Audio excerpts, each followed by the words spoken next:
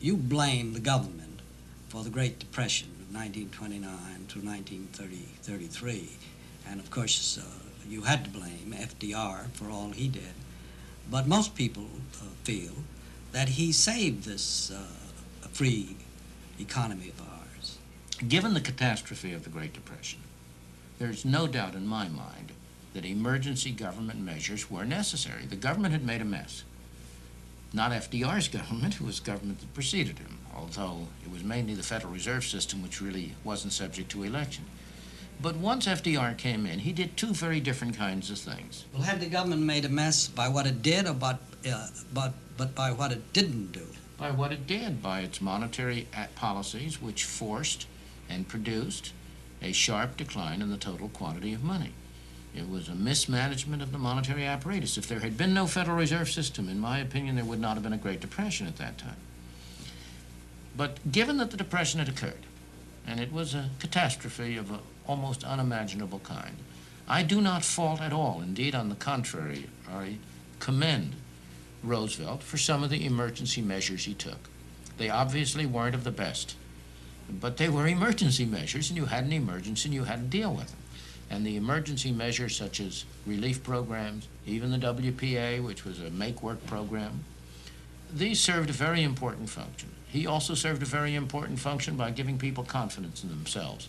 His great speech about the only thing we have to fear is fear itself was certainly a very important element in restoring confidence to the public at large. But he went much beyond that. He also started to change, under public pressure, the kind of government system we had.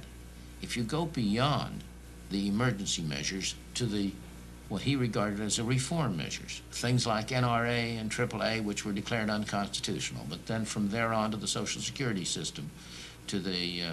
All right, well, take the Social Security system for a minute.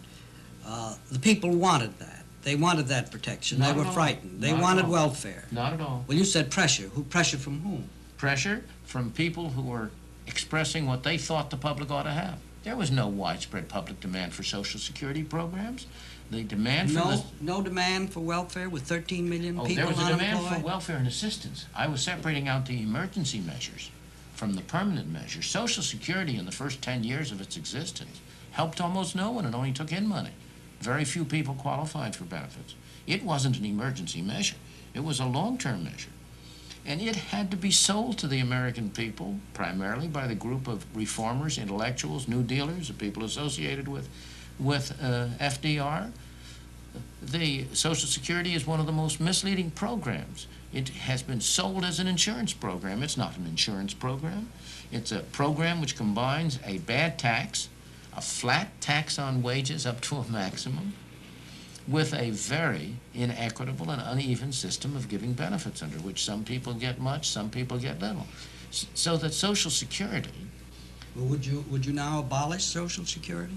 I would not go back on any of the commitments that the government has made, but I would certainly reform Social Security in a way that would end in its ultimate elimination.